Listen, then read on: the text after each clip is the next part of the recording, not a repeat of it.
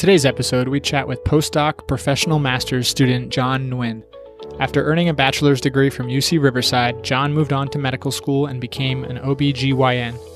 During this interview, he tells a story about how his medical device idea led him to an application to attend KGI. With the skills he has gained in the PPM program, John earned a job opportunity in December, 5 months before the commencement, which will be held this May.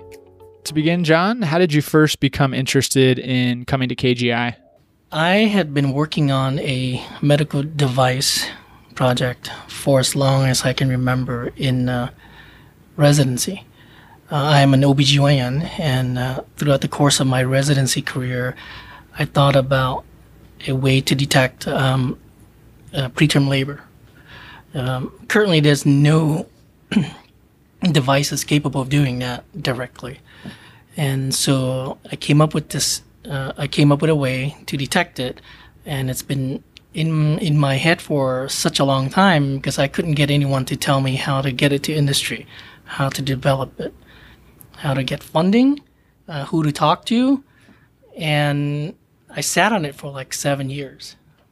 And then UCR and KGI had some sort of a articulation agreement. And I still get emails from UCR once in a while, and all of a sudden this email popped up in my inbox. And it said, well, UCR students apply to KGI for free. And I thought, well, let's look it up. And lo and behold, the PPM program and the MBS program stood out really well. I was working full-time as a physician, so I didn't know whether or not I could complete a 2-year program with the MBS. But the PPM program, I thought would be a wonderful program, but I didn't know whether I would get the proper training. I didn't know. I applied. I got a call from Shannon Braun, came to her office. She asked me the same question you did. Why are you interested in KGI? And I point blank told her I needed some way to learn how to get my medical device to industry. I really did. And she introduced me to Professor Sterling. And he advised the PPM route would be the correct way to do it, especially that I was working full-time. And he initially said that, working full-time and going to school full-time would be a big challenge. But here I am, 6 weeks away from graduation. And obviously, Shannon and Dr. Sterling gave you an indication of what the program was like. In those first few weeks or few months, was there a moment that stood out where you realized even more in reality that it was the right fit for you, the PPM program? I did not have any doubt that the PPM program was the correct one for me. I immediately got into contact with current students as well as alums. And I went to the barbecue in May, and I met Ashish Thomas. And I met so many other students, the current students as well as my current classmates right now who are just coming in. And we got along really well. I met Professor Hickerson, I met Professor Stein, Dean Casper. I remember pretty much everyone that I met, and I was very excited about talking to them, maybe too much about about what I wanted to do, but they all listened and they said that this is a great program for you, and I have no doubt about it. Can you share a bit about what makes KGI unique? I can name 3 things. Number 1, preparation for interviews is key. I've never been more prepared for any interviews at all in my past than when I came to KGI. It started from orientation. During orientation, and pretty much every day, every class, every lunch hour meetings, everyone was preparing students for interviews, interview streams, how to prepare resumes. I was really prepared.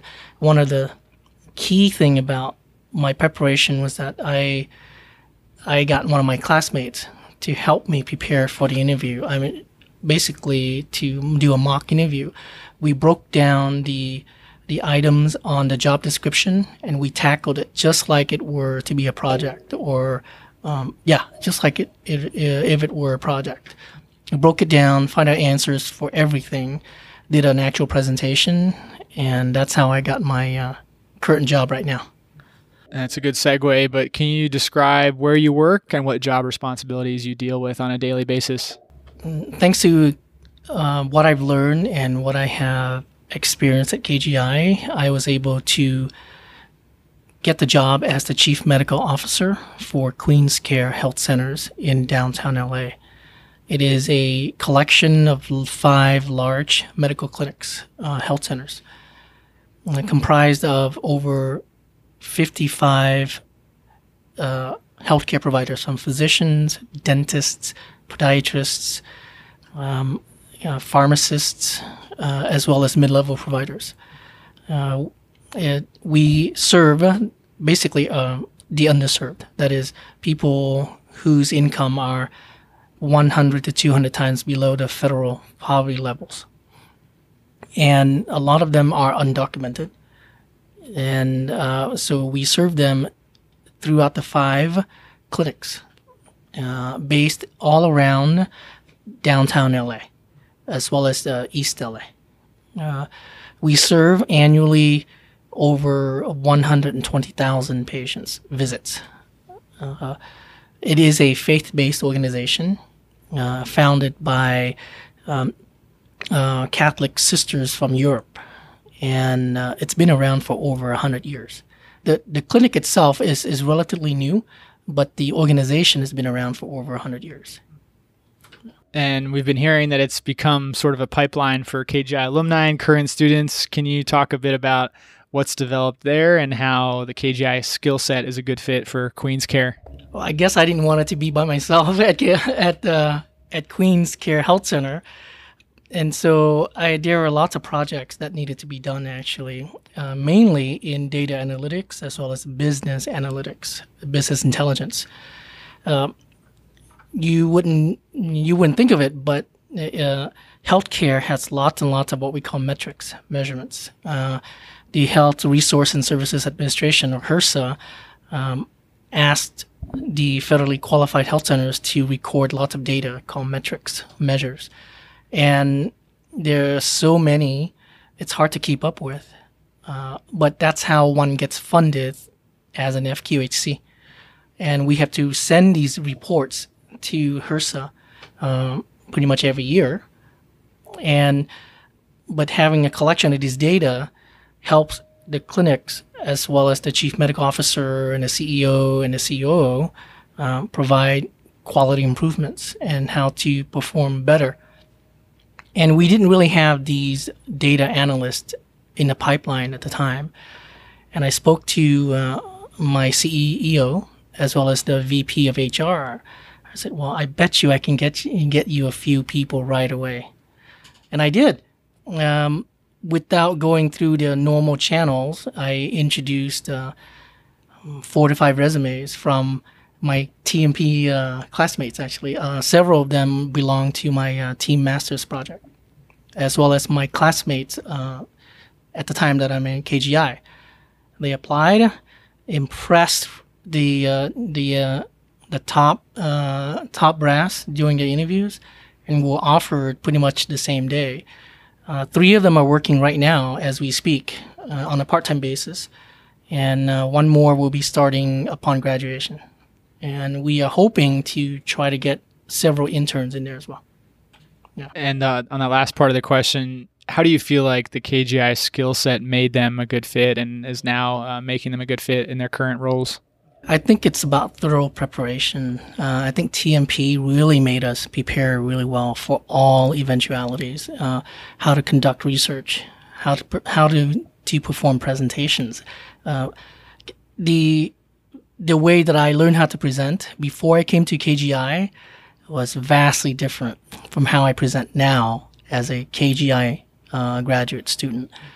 And we bring that to our work. In our thorough preparation, in our professionalism, and And the other word that we banter around a lot now is deliverables, and that's how we talk about a lot of things at work now is when's the deliverable, when's the deadline, and we meet the deadlines and we deliver great results. And now being so close to commencement for yourself individually, what will you be thinking, I guess, as you cross the stage, reflecting on just being able to juggle all the deliverables and projects that you have going on here at KGI, plus your work assignments there as chief medical officer, but just reflecting on the past year? Yeah, I thought I was really crazy to go to school full time, be fully employed, and I have a 6-month-old. As a matter of fact, my daughter was born during the first semester of while I was at KGI, actually. And the day after she was born, I was online doing Minerva classes. So I would have to say that it was very challenging, but definitely doable. And the KGI experience made me a much better person, a much better doctor, and definitely a more analytical professional. Well, my last question was going to be, what is something else you're involved with outside of KGI that may surprise people? Obviously, having a 6-month-old keeps you busy enough, I'm sure, but is there any other hobby, activity, organization that you'd like to mention that you're a part of? Yes. Well, I own several dogs. I take care of several dogs. I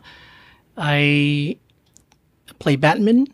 And so we're trying to get a lot of our international students to have a badminton club, but that hasn't started yet. And my wife and I were very involved in our church, and so and along with full-time work and raising a kid, that gives us a lot of fun downtime.